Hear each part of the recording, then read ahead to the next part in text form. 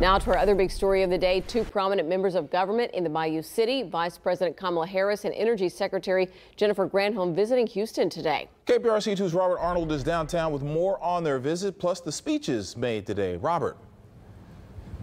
During her speech, Vice President Kamala Harris touched on everything from abortion rights to racial inequality. The vice president spoke on the last day of the annual National Baptist Convention, which is our country's largest African-American religious convention.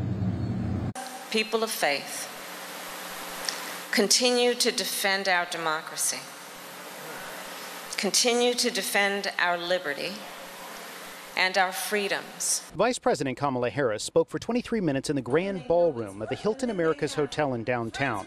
Without being explicit, the vice president's words were clearly meant to energize voters before the midterm elections. Sitting behind her on the main stage was Mayor Sylvester Turner, County Judge Lena Hidalgo, and U.S. Representatives Sheila Jackson Lee and Al Green.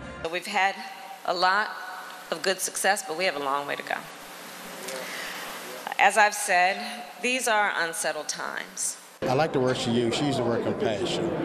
And what a different world this would be if we were just people of compassion. They're taking us to a level where we should have been some time ago.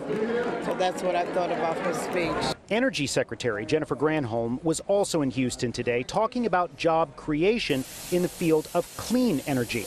The secretary visited a union training facility and spoke directly to the $84 million investment the Biden administration has made in geothermal initiatives. It's renewable, it is reliable, it's available 24/7, it's inherently homegrown.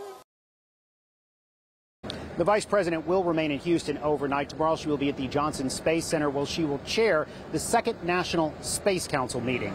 Reporting live from downtown, Robert Arnold, KPRC 2 News. Robert, thank you. We sat down with Energy Secretary Jennifer Granholm during our 4 o'clock newscast to discuss how geothermal energy will impact Houston, including what types of jobs will be gained and what could be lost.